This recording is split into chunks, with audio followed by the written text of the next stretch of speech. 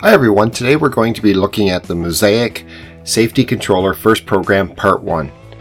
And last time what we did was we installed the software. So that's what we first started up, and that's what you see on my screen right now. Detailed information contained in the video can be found at accautomation.ca. A link has been put in the description below. If you have not watched the other videos yet, there will be links in the description below that will start you at video 1.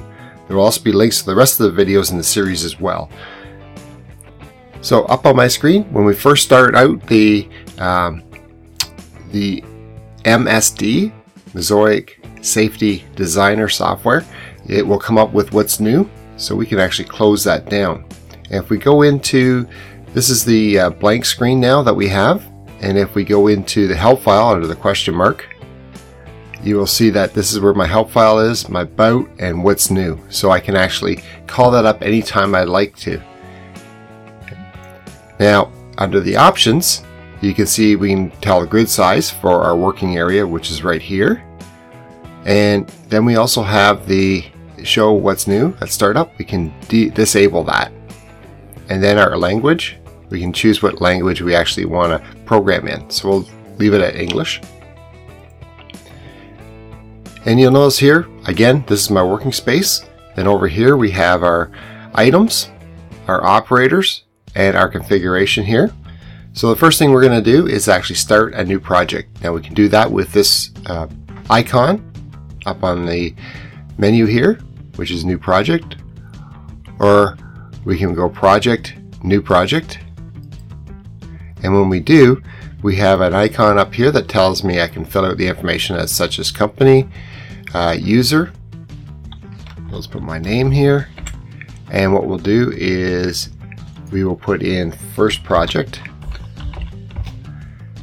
and so we fill out this project information. So we'll hit OK, and now it'll actually ask me for the configuration of my MOSAIC, my modular safety integrated controller. So from last time on the hardware, we actually had an M1, not an M1S. So let's change that, and I'm not sure the version number. So let's go to between 4 and 5. Then we'll select our next configured model that we put it together, which was a MOS8, which is located right here. And then the third module that we had in our configuration on hardware was an MR2, which is our safety relay output module, which does not count as a module, so I do not have to put it into my configuration. So currently right now I am done. We could just hit OK, and what you'll see is now that my configuration shows up right here. It shows I have a master and an expansion 8 status output card, and also there's a visual indication down in the right hand corner. So let's just save that project, and when we save the project, it'll pull up and we'll just call it first project, and we'll hit save. You'll notice it comes up on the top of my screen now that I have my project saved, and that's what it's called. So the first thing we'll do is actually add an item to my map here, and what we'll do is add a e-stop, and you'll notice that it actually tells me about e-stops and the function of that. If I click on the e-stop and drag it onto my work area, you will see now that I can manipulate it around. I can move it to wherever I'd like to. And that looks pretty good there. And when I click on it, you will notice that my property shows up over here. So I can change the property or the settings of that function. Over here, you can also see that I can have an item description, and we'll just call that emergency stop, and I'll just put test,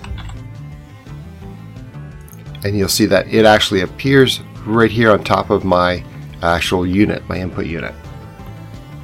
Another thing we can do is we can actually assign the input to that e-stop from our controller, and once I click on the input there, you'll see that my property comes up again, and we will select the first input of the M1, and we can actually put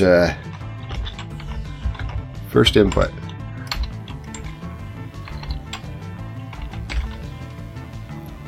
So you can see that we can label everything that we have on our sheet here, our work area. Next, what we'll do is we will look for an output. So we'll just minimize that input here.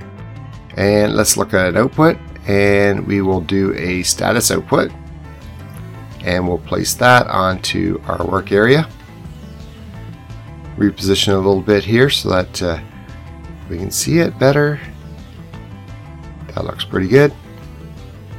And again, if we hold on to the status, you'll see that we have our status property here. And what you'll notice is we do the output. We'll do the status output and our status 1. And you'll notice that it actually tells me the pin numbers when I do that. This particular one on M1 is pin number 8. And over here on our input, it's pin 17. So we can call this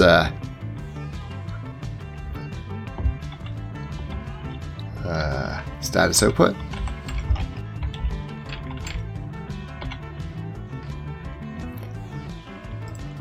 And we could label this as on when e-stop is on, or e-stop OK.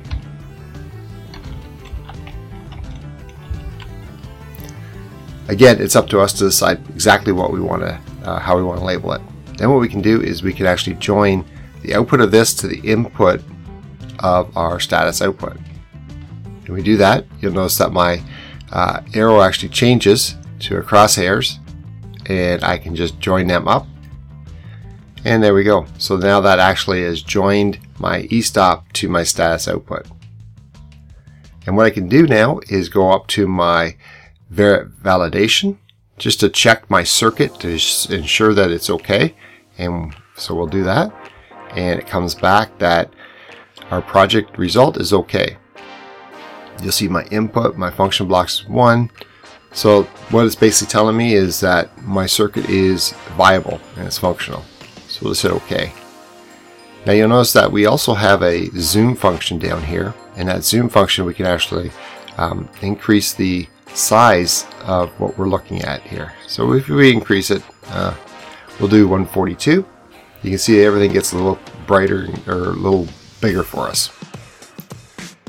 So that is our solution. Let's save that, make sure that we have that saved. We can hit the icon here, or we can go File, Save.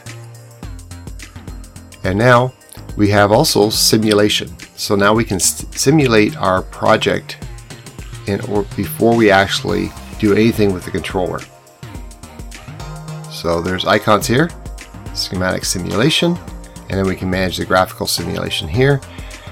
So simulation, and we'll just call that up. Now what you'll notice is that everything, all my menus disappear. We're actually in simulation mode now. And what it allows me to do is click on my e-stop. And when I do, it changes the status, and you can see my output now turns on, which is now indicated here in green, which goes to my status, which then turns, of course, by my output on. So I turn that off, and everything then returns and goes back off again.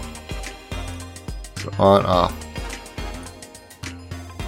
So this is a good indication to briefly check your logic before you actually download it to the controller itself and start monitoring and testing the actual application. So in order to get out of this, what we will do is actually hit simulation again, and now we're back to our programming menu. We'll just save that.